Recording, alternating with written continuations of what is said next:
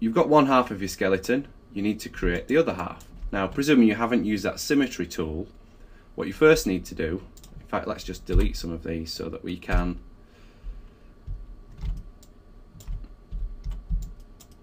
not sure what's happening there. I'm just going to pause the video while I get rid of one half of this skeleton. I'm not sure why deleting this hip removes the connection there.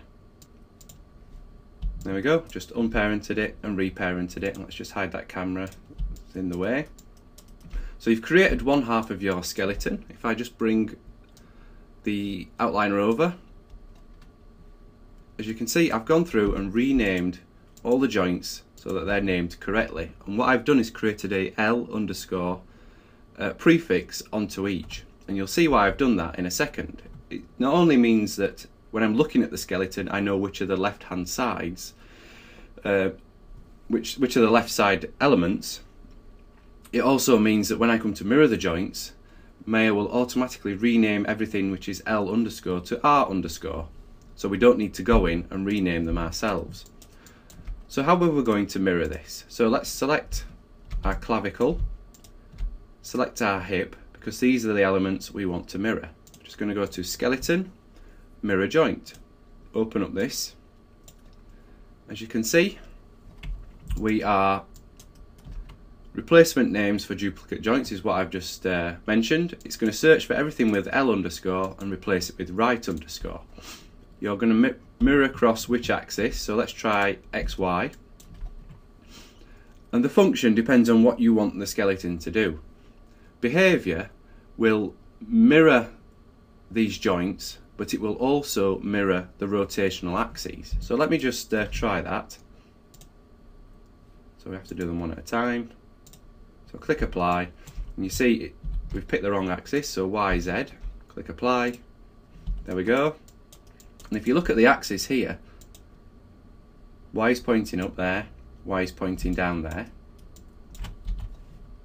If we select them both and rotate the Z axis, they both do move the opposite way. So depending on what you're doing, or how you're going to animate, this may work well. But then if you're animating one side and you want to copy the animation across, this arm's going to do the opposite of this arm. So it comes down to what you're wanting to do. Let's just undo that. So if we try orientation, click apply, Y is pointing up there and Y is pointing up there as well. If we rotate this, this side is doing the opposite to this side, but it's kept the same orientation. So if we wanted to animate this side, the left side, and copy the animation across to this side, it should, in theory, work out okay. Or have I got those the wrong way around?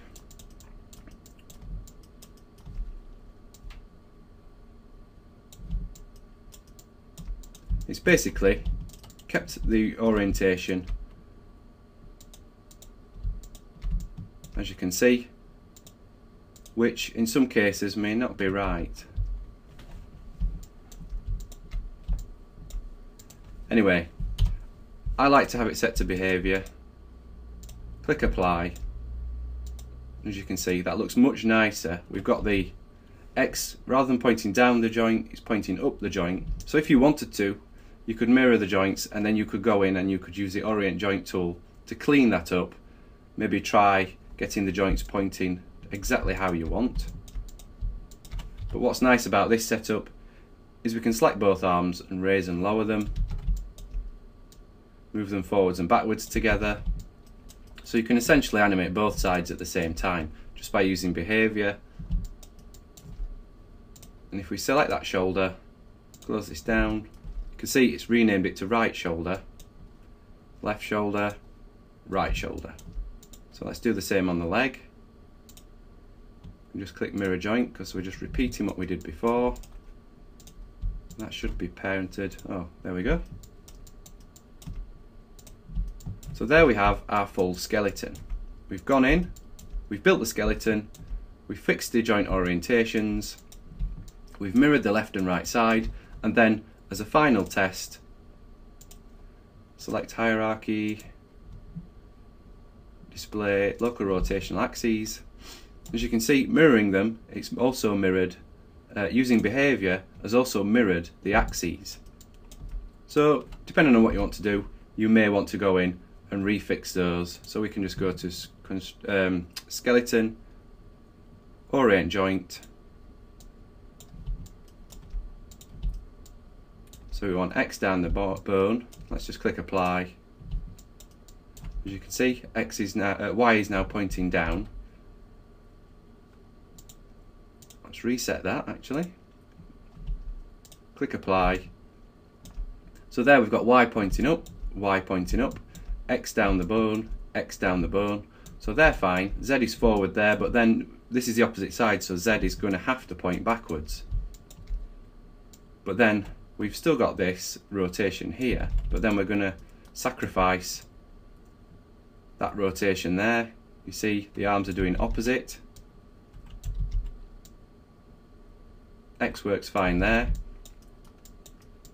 So it's down to personal preference how you want your skeleton set up.